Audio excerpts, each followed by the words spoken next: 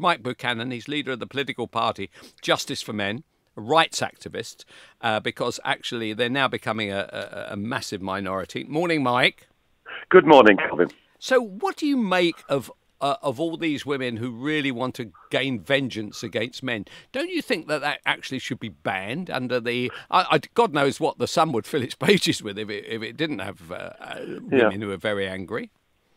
Yeah, I think these women are just appalling. I mean, figures I saw this morning, Kelvin, said that Ant McPartlin has an estimated £62 million fortune. Lisa Armstrong is expected to get £31 million. So that's £2.8 million for every year of their marriage, 11-year marriage, £8,000 a day.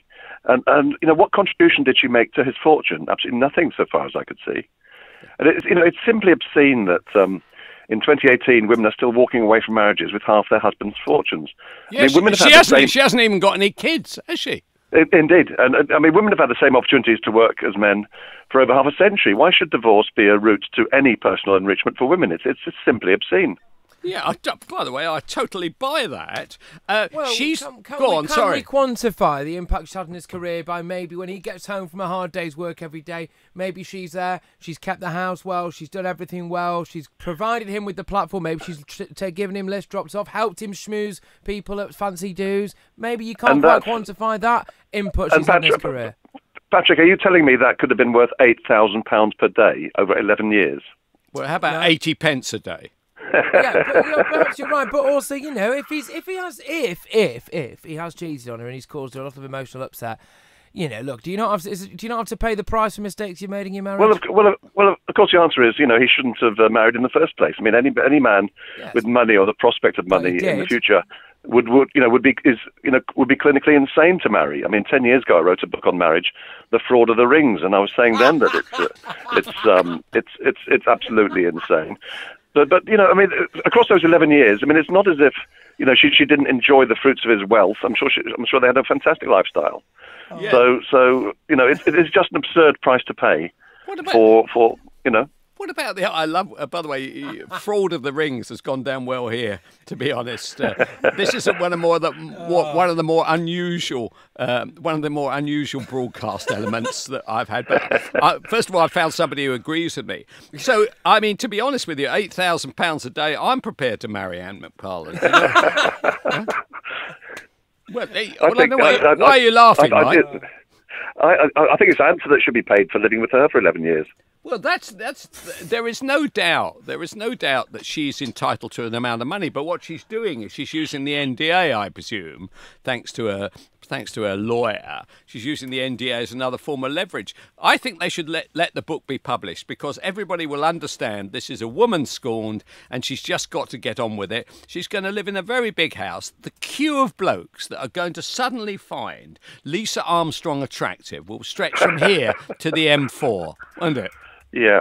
I mean, the thing about non-disclosure agreements anyway, Kelvin, women sign them, they get obscene sums of money, and they flout them years later anyway, and they never suffer any consequences. And we've seen that with Donald Trump and other very rich men. Do you think that it's time that the divorce, that in fact prenups actually became the norm for, i.e. marriages just became straightforward commercial contracts? I totally agree, and I think they should also be compulsory. Yeah. Because men are just so gullible. I mean, it really is. It's sad to see, men, rich men especially. I mean, if you're rich, why would you marry? You have to. We are talking clinical insanity here. Do you know what? I used to be wealthy, but having been married a few times, I'm now reduced to doing a radio show on Love Sport. It hasn't been great.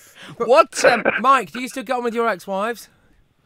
Well, yes. Well, I mean, one of them called me just last night. So, what did she call you? Very good. Brilliant. Right. Did she call you last night? Sorry? Did she call you last night? She did for the first time in 5 years, to be fair. But it's perfectly amicable. Oh right, well that's. I'm not sure what relation this has to Ant McPartlin. But well, no, it's always interesting to find out somebody who's kind of high profile with a kind of contrarian view. It's always interesting to find out, what their domestic position is. So if you are the new Prime Minister with your party, Mike. What are the first 3 laws you would pass to help men rebalance their position within the law? I think the first one would be to put an end to male circumcision. Yeah. The second one to overhaul the divorce laws such that men were not just abused financially by women. And the third one, I think an end to all women shortlists for MPs, because we have women like Jess Phillips as a result of such things.